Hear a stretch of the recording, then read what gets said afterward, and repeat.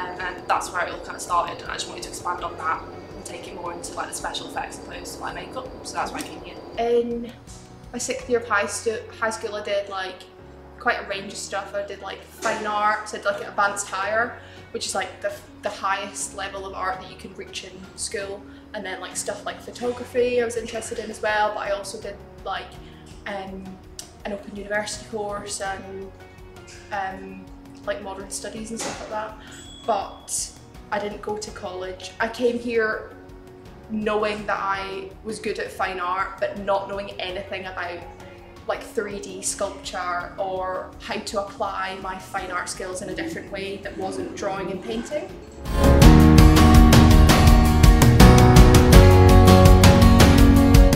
I went to the prosthetics event in 2017, so I was like 16, and then I had a look at other arts unis because I was like interested in fine art, but I felt like when I'd met some of the lecturers from this uni, it was more, felt more like a hands-on experience, and like I was going to apply the skills that I had learned in like a different way. You know what I mean? It's when I first saw, when I came for my open day, and when I pretty much walked into the studio, was the first thing that I was like, wow, because it was just such a nice like community and everything was so open. It just felt really nice. And then when I was looking for like this course and stuff, it was literally the best one I saw out of other unis that I'd looked at, because I was really wanting to focus on the like mould making and stuff that I hadn't really done before.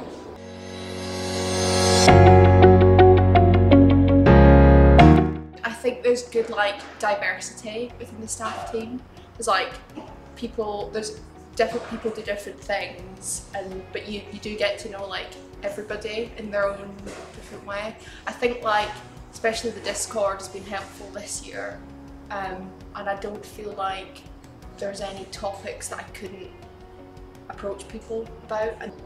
No, we get so much access to the staff team. They're always really approachable, and it's one of those things that if you kind of send them an email at 5 o'clock in the evening, they'll still try and get back to it as soon as possible. It's not sort of you only get 4 hours a day and then they are offline or whatever. It's really good. I feel like compared to like some of my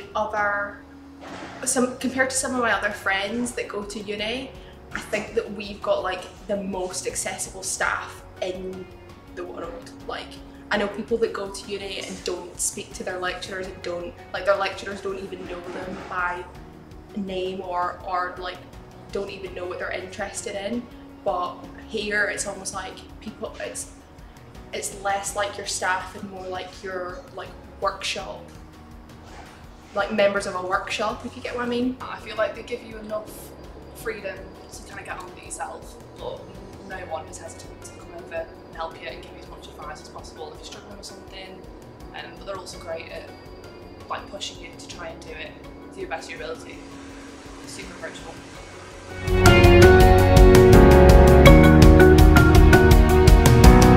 The sense of community is great. Like, I feel that we were like a big like friendship group opposed to just being like students, and when we could all work in the studio together, it was so nice because you've always got people to help you out, there's always people around you. Yeah, it's just a really nice sense of community.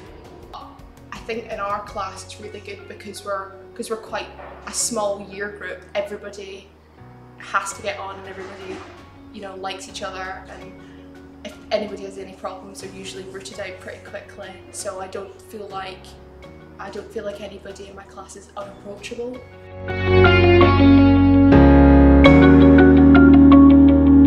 There's actually so much more than I ever imagined there would be. With the industry talks we have and like portfolio surgeries and stuff, like I wasn't expecting to have this much interaction with industry people. And it's great because it gives me a chance to actually look into what I want to do properly without just having to like read about it. It's so nice having the actual interaction with people that are in the jobs you want to go into. Yeah, I feel like when I think back to the way that I was in like first and second year industry week, I probably was less confident and less like, I wouldn't feel as comfortable approaching industry people, but as like third year came along and stuff and we had like more exposure, I feel like it's made things easier, and I've started to notice that I'm emailing people myself and not having to like go through a middleman to sort of get to an industry link. I'm more confident just sending an email myself because I want to, do you know what I mean? I don't feel as nervous approaching industry people. And through the industry weeks, I've approached like the speakers that we've had, like personally, to help with my projects. So I think that was like a good segue into becoming more confident approaching industry people in general. Even in all the projects we're doing stuff, we're like encouraged to go and speak to industry professionals and get advice from people.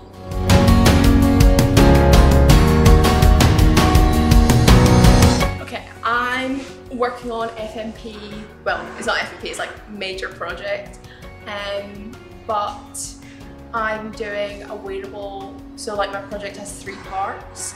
So it's like costume element, jewellery kind of costume element, and then a wearable silicone glove. And that has like, the silicone glove itself is like the bulk of the project, and that includes more advanced mold making techniques like collapsible cores and like fiberglassing and multi-part molds. So that's what I'm focusing on at the minute. In my final major, and I've chosen to do an organic creature design concept that I'm doing myself.